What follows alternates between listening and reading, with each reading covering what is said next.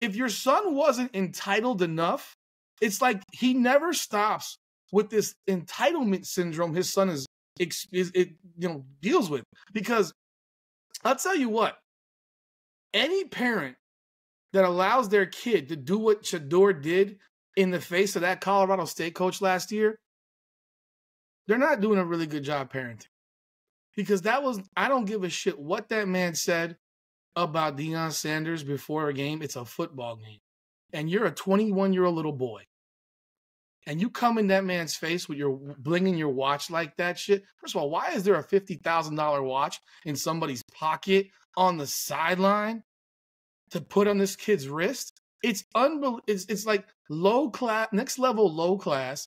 And realistically, that coach would have been every right to punch that kid square in his fucking mouth. Because he deserves it. He can't. He can't do that. You do that again. Exactly. He gets away with shit that if you did that shit on the fucking street or in a high school right now, they'd knock you in your fucking mouth. And the way he behaves, he's a pampered, spoiled brat.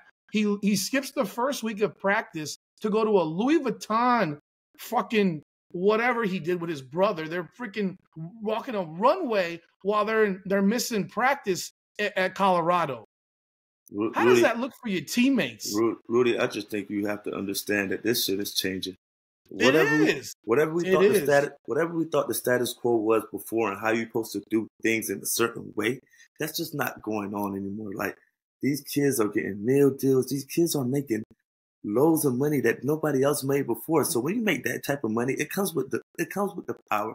You make the money, you come with the power to do things that you want to fucking do whenever you fucking want to do it. I hate it for the sport because it's fucking the sport up totally 100%.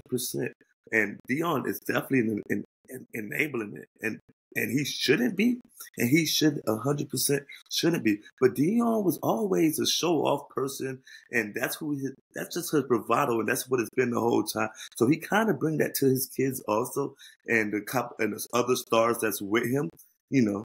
So that's just how it flows with those people, with him and his kids. You know, we're gonna call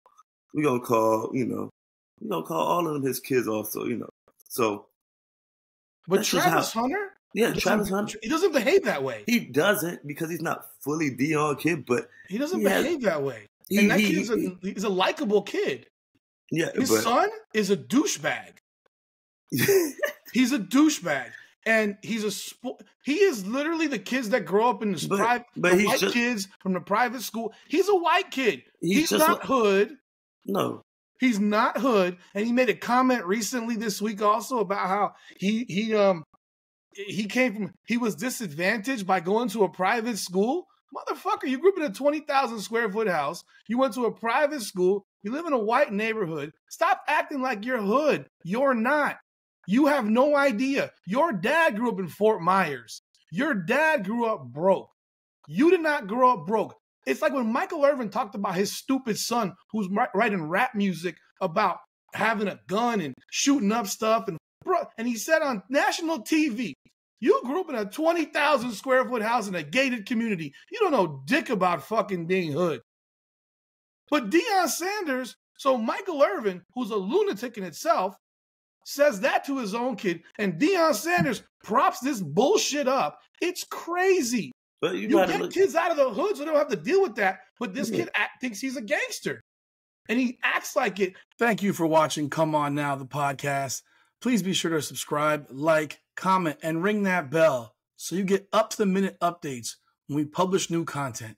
You can also find us on Facebook and Instagram at Come On Now Podcast and X and TikTok at Come On Now Pod.